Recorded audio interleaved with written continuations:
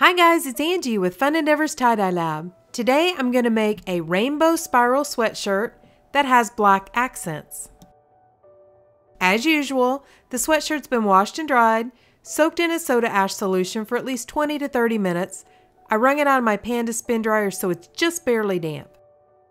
I'm beginning the spiral with a fork, and as I turn the fork one direction, I'm using my other hand to form additional folds in the sweatshirt.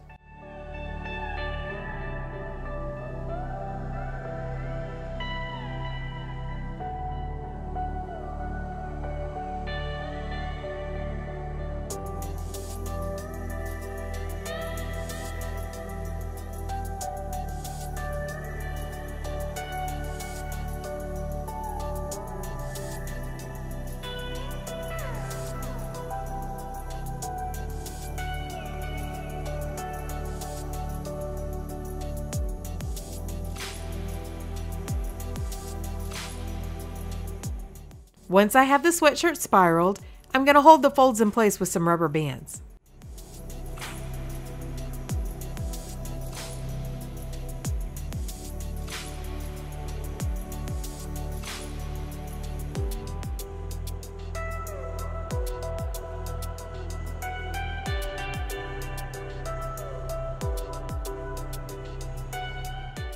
Okay, so now it's time to start applying the dye.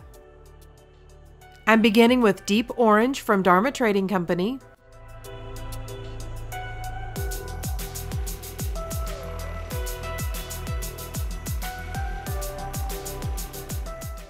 followed by Lemon Yellow from Dharma Trading Company,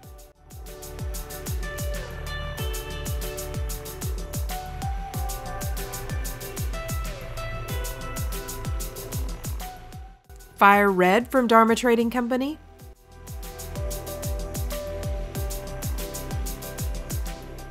Bright Green from Dharma Trading Company. And because the sweatshirt design is so thick, I'm making sure that I take the colors down onto the side of the sweatshirt.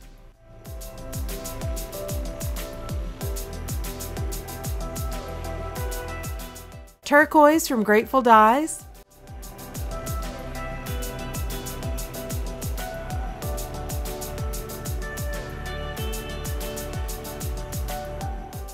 Grape from Custom Colors,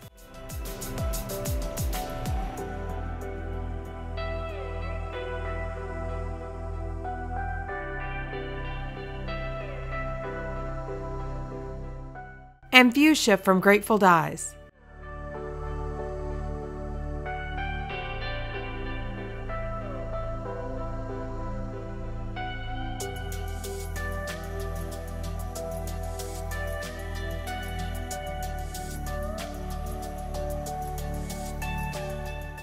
Now I'm going to turn the sweatshirt over and repeat the same color pattern on the back side.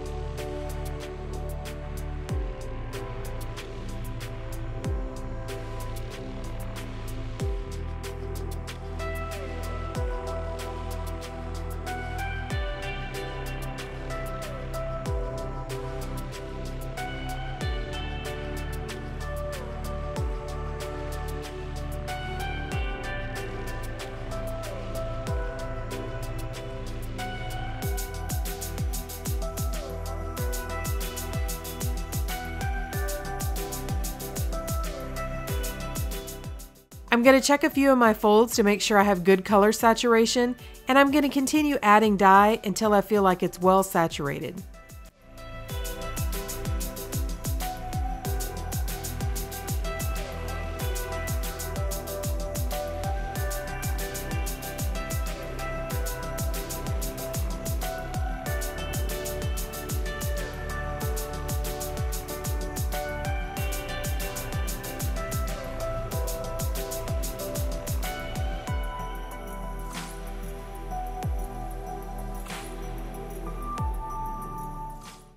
I'm going to pour a little bit of black bang from Custom Colors into a container, and using a foam brush, I'm going to paint it on the outside of the sweatshirt. I'm painting it on because I'd like to have some accents, but I don't want a large quantity of black in the sweatshirt. I want the primary design in this sweatshirt to be a rainbow. So I'm coating the top of all of the pleats, but I'm not pressing a whole lot of color down into the sweatshirt.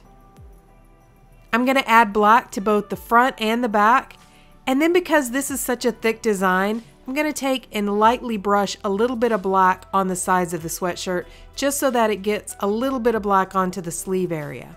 For the most part, the sides of this design are the sleeve portion because they're long and that's what's wrapped around on the outside.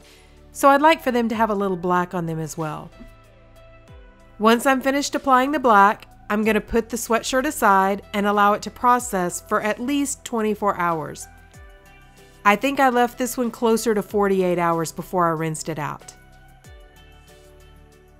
Now I'm going to begin rinsing in my utility sink, and I'm starting with cold water. The reason for beginning to rinse in cold water is to flush out any of the soda ash water that is still left in the sweatshirt. Then I switch over to hot water, which will help flush out any of the excess dye that hasn't bonded with the fabric. Because this is such thick fabric, after rinsing for just a little while, I went ahead and put the stopper in the sink, added a little squirt of Dawn dish soap, and added some hot water. Then I just let the sweatshirt continue to soak, and I kept changing out the water until it was mainly clear.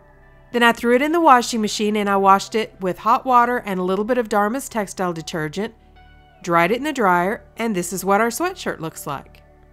You see what I mean about the black accents? It has the black accents, but the black doesn't overtake the rest of the rainbow colors. So hey, if you guys have enjoyed watching this video, I sure would appreciate it if you'd hit the big red subscribe button and subscribe to my YouTube channel. Thank you all for watching, and I hope you have a great day.